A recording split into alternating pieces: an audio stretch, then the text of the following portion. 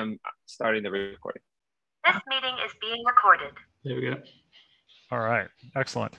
So as I was saying, our first speaker for this series is Peter Marsh. He's been our Google Summer of Code student under the IUS organization. I'll just let you introduce yourself, Peter. So you can take it away. You can go ahead and share your screen. Sure. Yeah. So let me share my screen and get this going. I think Windows better. All right. Let me know if you've got my screen and everything's working on your side. Yep. Yeah. Slides are loading. Yeah. So it should be good for me. Yep. Good to go. All right. Well, hello all. Thanks for having me. My name is Peter Marsh, and I just completed my Google Summer of Code sort of internship with Rich Signal and Martin Durant as my mentors. And then thank you to IUS as the host organization. I've been working on a package called Kerchunk, and Kerchunk essentially allows access to NetCDF and GRIB file collections as cloud-native virtual datasets. The Kerchunk library provides a way to map the internal layout and chunking of various gridded scientific datasets to virtual Zarr datasets. By creating standardized reference files, users can now directly access the compressed chunks of data contained in the original files as a single virtual dataset. This little drawing I've got to the left here essentially just shows all the files that at the moment Kerchunk can take in and create reference files for. So that's HDF, which includes NetCDF 3 and 4. FITS files, TIFF, GRIB, normal NetCDF files, and Kerchunk can actually create reference files for Zarr files, and there are some use cases for that. And then also I was just trying to show here that the purpose of Kerchunk is to create the reference file. When it comes to actually opening the reference file, Kerchunk has nothing to do with it. And it's this FSS-spec reference file system that creates a mapper from the reference file that then is directly opened by Zarr. So once the reference file has been created, Kerchunk is actually no longer needed on the user's point of view. And then just a few little benefits before I jump into like a live demo of using it.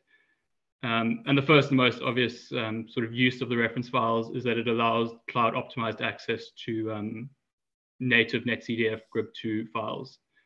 And it does so by consolidating the metadata, which then allows you to, and the byte ranges. So you can get concurrent extraction of the chunks through byte range requests, rather than having to download the whole file or create the mapper every time you open the file, which essentially includes scanning through the file. Kerchunk is, the reference file also allows you to create analysis-ready datasets. So you can create and standardize datasets using Kerchunk. So you can combine multiple files into a single view. And you could even create different views on the same collection of files using Kerchunk. Another nice benefit is it's minimally disruptive. So you can keep all your existing workflows. So I think a lot of situations people have, for NetCDF in particular, they're using CDO or NCO on their existing NetCDF files. So there may be some pushback to moving completely to Zarr. And Kerchunk will allow you to have the Zarr-based workflows happening alongside the existing workflows without having to duplicate data. And then it's also robust in a way that, using the reference file, you can directly access the storage files. So you don't need to, either create a custom API or manage any infrastructure around those APIs. And from here, I will just jump into showing some use cases for it. So this is live ocean data. So this is from IUS, and they essentially run a high resolution ocean model. I won't rerun this because it takes a few seconds. Maybe I will actually, it doesn't take long at all. So here we're opening this live ocean reference file, which I just updated a few minutes ago. So now we have access to the live forecast data. We just need to pass in some options here because the actual NetCDF data is stored on Azure. So this is just my account name. Here we pass it to the FS-spec reference file system. So here's the reference file being passed in the remote protocol and options. Then we create a mapper, and here here we actually open the dataset through X-Array as if it was a Zarr file. So as far as X-Array is concerned, this is a Zarr file we've passed it to now. So then we just quickly select the surface variables, and here I've just selected 2 variables, and we'll just quickly wait for this plot to render. It shouldn't take too long at all. A few seconds. Maybe I shouldn't have run it.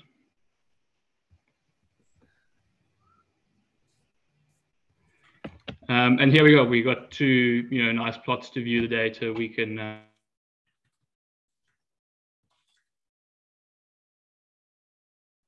and this is using hot views to view it. We can zoom in if we go somewhere interesting and give it a few seconds to render.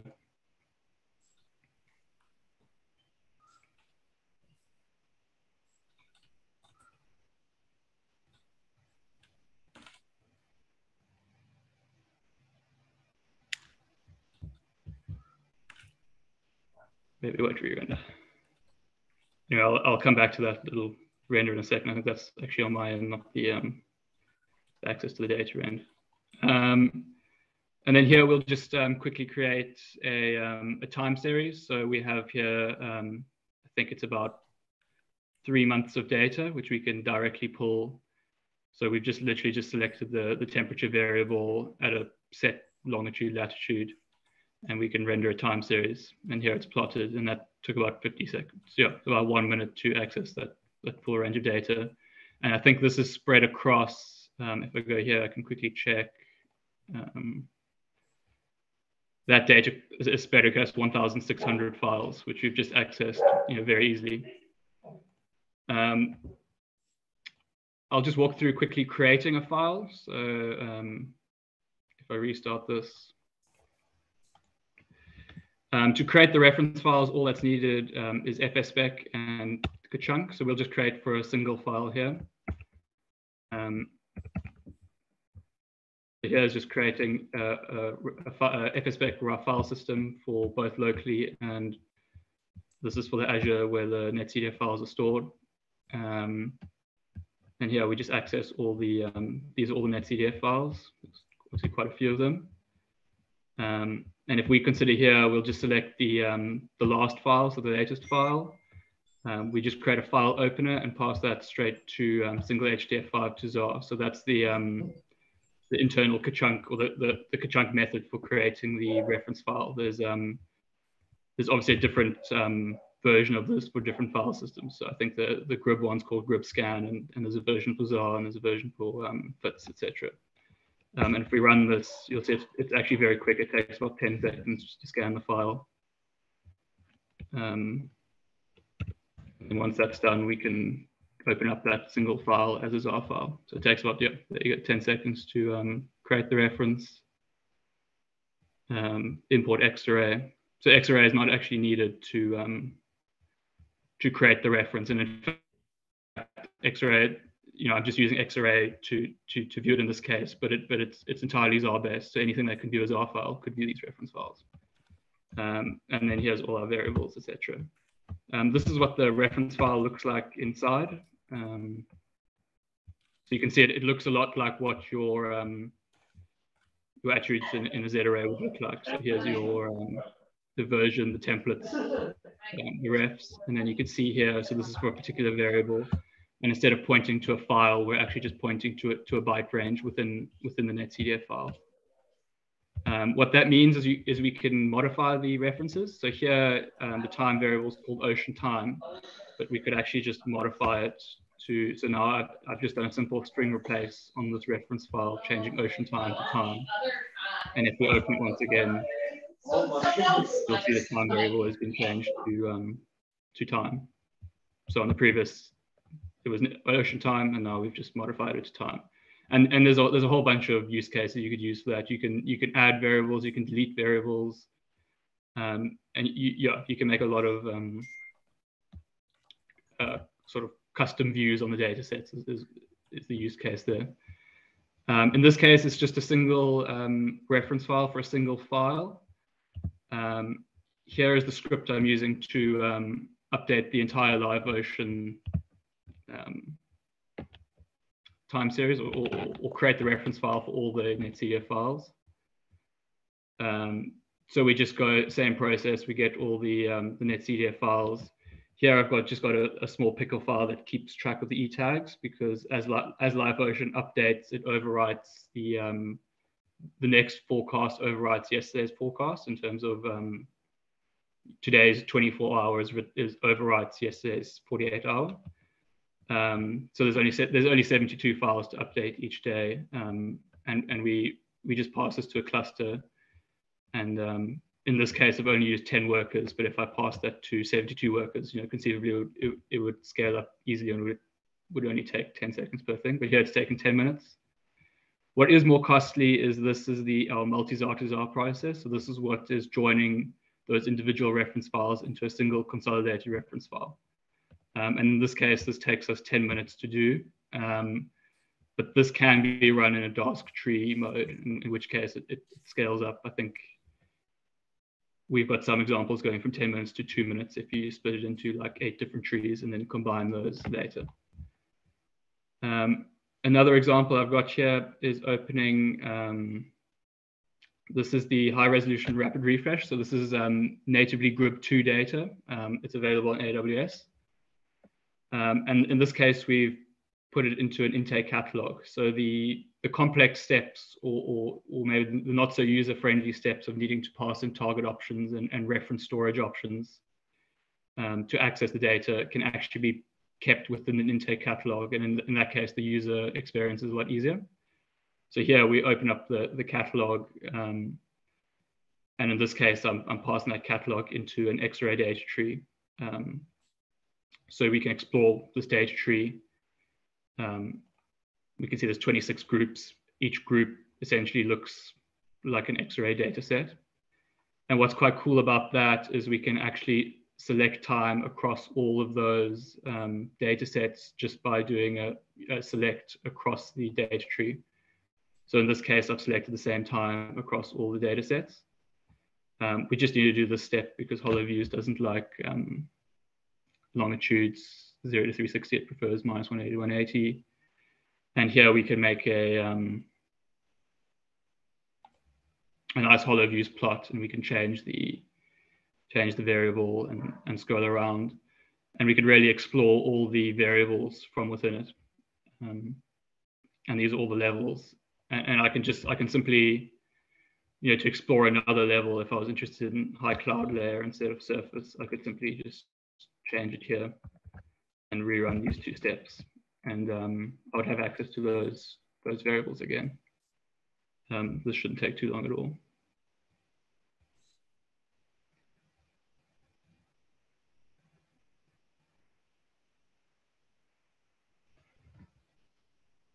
But what's nice about this is you can access all the variables within this GRIB file in one place rather easily, without having to know what you want in the first case. You can actually just have the data set and explore it and poke around. So you can, it's not just analysis ready, it's ready to explore and find out what variables are available. I have one last example here. This is considering Area 5 data. And again, we've kept this within an intake catalog. And then simply open intake catalog. This catalog takes takes 1 minute to open. And you might not be able to see, it's probably a bit too small in the screen share, but this is actually taking about 9 gigs of memory because it's quite a big data set, and more importantly, that the chunking within this Area 5 data set is incredibly small. It's 24 by 100 by 100, which results in a very big, or occupying a lot of space to open the mapper, which is an unfortunate sort of limitation at the moment, is that the reference file is loaded into memory. But nevertheless, here we have access to 12 terabytes of data in 1 minute, and all the variables are here. And here I just made a simple plot. We can access them easily. And then just to show this data is accessible here, I've just quickly calculated the El Nino, the Nino 3.4 index for this Area 5 data set. So this is just considering the last 10, 12 years. And just quickly making a plot in this text. This is only a single threaded. I haven't passed this to a Dask cluster or anything, which could conceivably speed it up a lot. but here in 4 minutes, we've plotted the Nino 3.4 index, and at no point have we had to download data or manage data sets or anything. It's essentially acting as if it were a Zarr data set, but this is coming from many different NetCDF files. And I think that's about all I have to show. I think I'm happy to end it there and we can continue the discussion. Thank you. Awesome. Thanks so much. That was great. You kept nicely on time as well.